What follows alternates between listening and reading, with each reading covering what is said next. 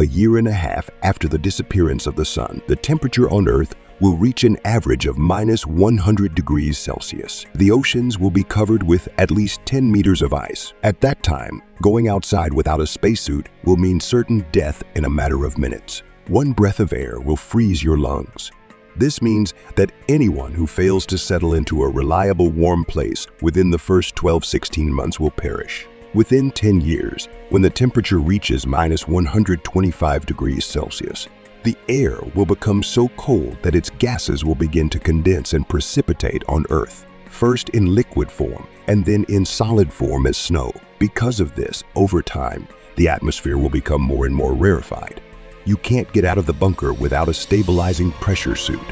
Mankind will be forced to take care of the construction of oxygen stations in advance or melt the air taken from the street in solid state.